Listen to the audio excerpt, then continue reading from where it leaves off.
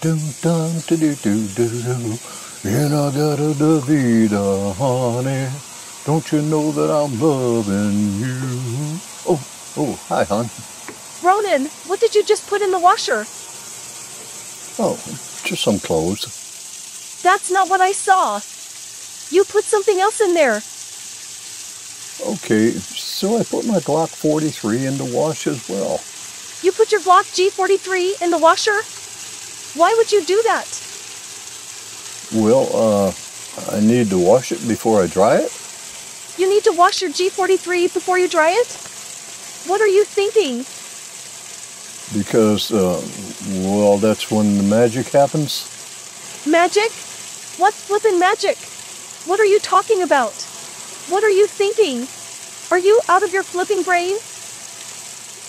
You'll see. You'll see.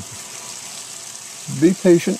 You'll see. Everything's going to work out just fine, I hope. Keep my fingers crossed that this works, I guess.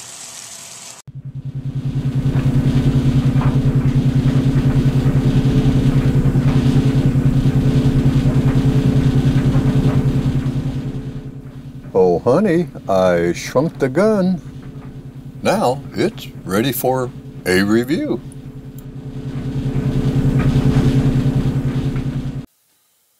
Hello, everyone. Don't mind the wife. She doesn't believe in magic. It's the Range Ronin again, and today I'm going to review the shrunken G43, the Glock G42, and my impression of it. It took a while in the dryer to get that G43 down to G42 size. Unfortunately, I forgot to unload the magazine of the G43. It and its contents shrunk as well. You believe that, right? We all know that in 2013, a new long slide 45 ACP was developed and released as the Model 41 Gen 4, and the slimline Model 42 in 380 caliber was also released. The 42 is still the only model available in 380 to the U.S. market. Models 25 and 28 are sold internationally, but require special permits for importation to the U.S. Then, in 2015, a new 10mm long slide model was developed and released as the Model 40 MOS. The Model 43 was also released in the summer and was the first slimline 9mm that was similar but slightly larger than the Model 42. The G43X, another subcompact pistol with a larger capacity than the G43, followed, which was soon followed by the G48, a 10-round compact model. Somewhere in that mix came the G19X crossover and G45, compact pistols that, while the slides were of the G19 family, shared frames from the G17 family. The G42 was met with disappointment, as Glock followers were seeking a single-stack 9mm, and the G42 was chambered in the 380 caliber. The G42, G43, G43X, and G48 share one commonality. They are all single-stack pistols. The G42 can be compared to the rest of the subcompact 380 caliber pistols on the market, but I would rather not do that. I would rather look at the G42 the way it needs to be looked at, a stand apart from the rest of the Glock pack. Let's talk about the 380 cartridge first. The 380 caliber cartridge is not new. The 380 ACP 9x17mm automatic Colt pistol is a rimless, straight-walled pistol cartridge developed by firearms designer John Moses Browning in 1908 and was introduced in 1908 by Colt for use in its new Colt Model 1908 pocket hammerless semi-automatic. Other names for the 380 ACP include 380 Auto, 9x17mm, 9mm Browning, 9mm Corto, 9mm Kurz, 9mm Short, and 9mm Browning Quart. Common bullet weights include 45 grain, 85 grain, 90 grain, 95 grain, 100 grain, and 102 grain. The Glock G42 is only one of many small pistols, and some not so small, like the Beretta Cheetah family, to house the .380 cartridge. Bullet velocities can range from 950 feet per second to 1,835 feet per second. Many believe that the .380 caliber being the minimum for self-defense, while mainly comparing it to the .32 ACP cartridge. I feel that belief is unwarranted. It is still a 9mm, 0.355-inch cartridge, and some, like the Underwood Ammo .380 ACP Penetrator 90 grain, meet the FBI standard of 18 inches of penetration.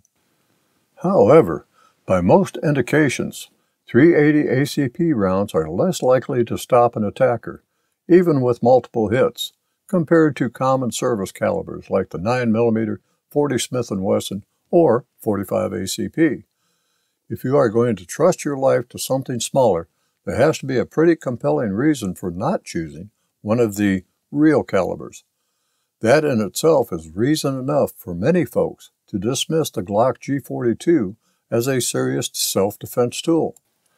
Moreover, any subcompact pistol, regardless of caliber, will not have enough barrel length to maximize the chosen cartridge. Two such examples are the Speer Gold Dot .380 ACP 90 grain out of a 3.66-inch barrel, which is rated at 1,008 feet per second, while the Speer Gold Dot 9mm short barrel ammunition is rated at 1,142 feet per second out of a 3-inch barrel. Up the barrel length and up the velocity. The same Gold Dot 90 grain .380 round out of a 5-inch barrel will garner 1,093 feet per second, while the same Gold Dot 9mm short barrel 124 grain would yield 1,251 feet per second out of the 4.875-inch barrel of the Beretta 92 FS. It's all simply a numbers game with no predictable outcome. So, with that said, let's talk about the G42 with this 3.25-inch barrel. The Glock G42 is a subcompact .380 caliber pistol that is bigger than some and smaller than others. It is heavier than some and it is lighter than others. It has a 3.25-inch barrel that is longer than some and shorter than others. It has advantages over some and disadvantages to some of the others. So, what is the appeal of the G42? I think that it has something to do with the fact that it is a Glock, a pistol by design that took and shook the handgun world.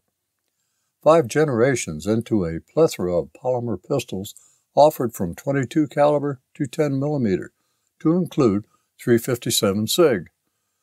Glock pistols have been tried and accepted by many as being reliable as they are accurate. Let's slide further into the G42. The slide is like any other Glock pistol that is scaled to the cartridge. Rear slide serrations, front and rear polymer sights, all mimic comparable sized Glock pistols. The NDLC slide coating is the same found on all Gen 5 Glock pistols. The barrel, a tad shorter by 0.16 inch than the 3.41 inch barrel of the G43. The slide width at only 0.04 inches slimmer than the G43. The total height is only 0.12 inch shorter than that of the G43. The grip width is 0.08 inch thinner than a G43, yet capacity is the same. The texture of the grip is the same texture as that found on all Gen 5 Glock pistols, and like all Gen 5 Glock pistols, there are no finger grooves on the front strap of the grip, which some welcome and some do not. The takedown lever, slide lock lever, and magazine release are in their usual positions. The magazine release can be mounted for right side operation. The slide lock is left side only. The G42 contains the same type trigger as found on all Glock pistols, and the safe action is incorporated into the G42. Glock's website claims the G42's trigger break at 5.5 pounds, which is pretty close to what others have reported. On a trigger scale, the Glock G42 that I have averaged 6 pounds, 12.6 ounces, with a 5-pull average. That is a pretty hefty trigger pull, but it does not feel that heavy when pulled, and the trigger breaks clean and the reset is quick. The heavy trigger is the most disappointing aspect of this gun for me, but a heavy Glock trigger is still a big improvement over the double action triggers often found on other carry pistols. I found the Glock G42 to have a really nice grip, especially for a pistol this small. It has a decent amount of texturing and a deep recess for the web of the shooting hand to get a high grip. Like most small guns, my pinky didn't have anything to hang on to, which for me makes the gun much harder to shoot well. A couple of pierced grip extensions installed on the Glock factory magazines will fix the problem right away. Also, Glock OEM magazines with extensions are available. So, why should this pistol interest me, or anyone else for that matter? Aside that it is a Glock, I was looking for another .380 caliber pistol. I had a Sig Sauer P230 in the past, as well as a Colt Mustang. Both, however, had to be sold during hard times. I do miss them, as they were excellent pistols. Later, I eventually ended up with two Bersa Thunder .380 caliber pistols, one single stack and one double stack, and they are both reliable and dead-on accurate. So why the Glock G42? First of all, I have a healthy financial interest in Glock handguns, and have come to realize the quality of their firearms. The G42 just fits in with the rest of the toolbox.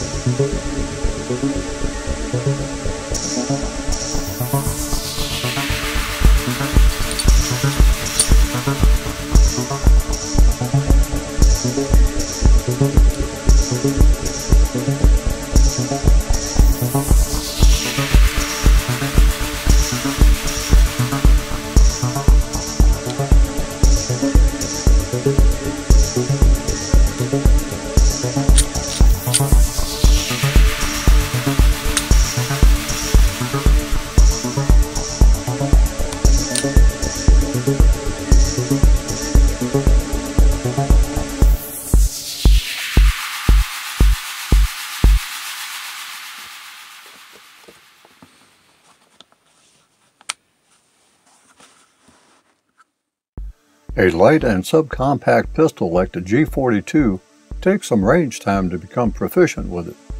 Because of its size and trigger reach, I must concentrate on keeping those sights aligned while trying to keep a good grip on the pistol.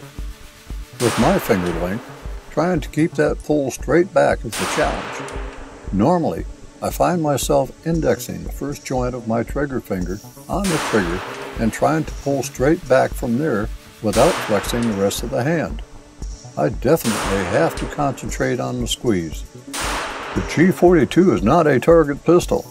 It is made for up-close and personal shooting, and just pointing the muzzle at the target may be sufficient at very close range. At 7 yards, I was fighting for control of the G42 to hit what I wanted.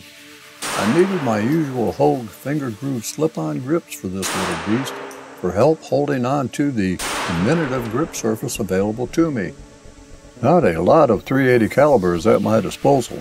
I had enough Remington FNJ and 95 grain JHP ammunition from Georgia Arms at 925 feet per second to get an idea of what the G42 is capable of. Using only the 6 rounds per magazine for this excursion, I wanted to limit my shooting to Mozambique drills once I got the hang of things G42.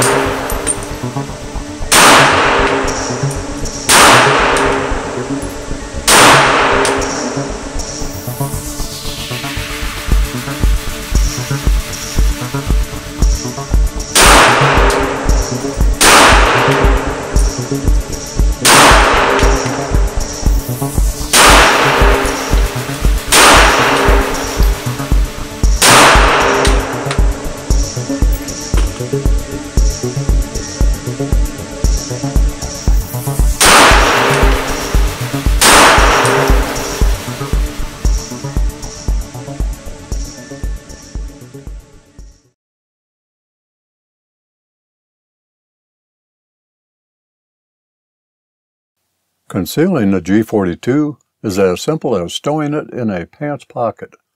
While I may stir up some controversy here, I carry the G42 in my pants pocket. However, I do carry it cross-draw, fully chambered at times, in a good IWB holster, and that is really my preferred carry for this pistol. Not surprisingly, the G42 carries well in my Alien Gear Cloak Tuck 3.5 IWB holster for the Glock 43, and the Gelco Classic Light 2 shoulder holster for the Glock G43. These are my favorite holsters for both single stack and double stack Glocks. Many will want to carry the G42 appendix, and that's fine if that is your thing. I invite you to shop for the best holster, regardless of carry method, that will keep your person safe.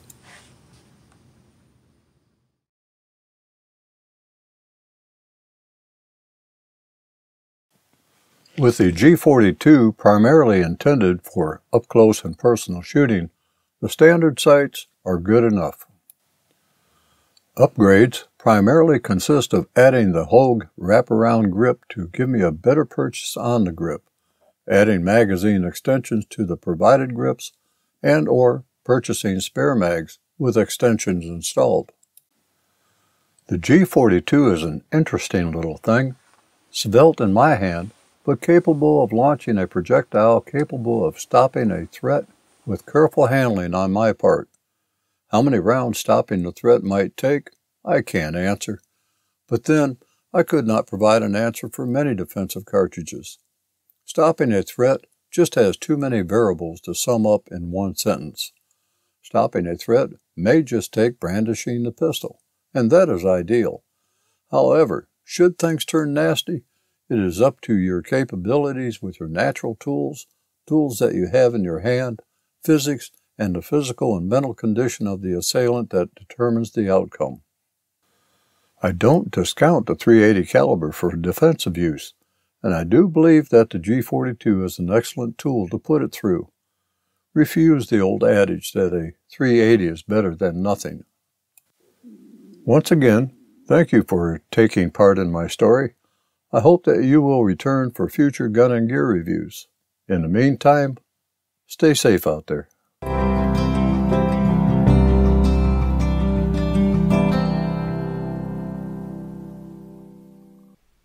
Ronan? Now that you are through doing whatever manly thing you were doing, would you please fold the clothes that you washed with your pistol? Of course I will, sweetness. Man has got to do what a man has got to do. Nag, nag, nag. Somebody help me understand. Honey, do this, honey, do that. Jeez Louise.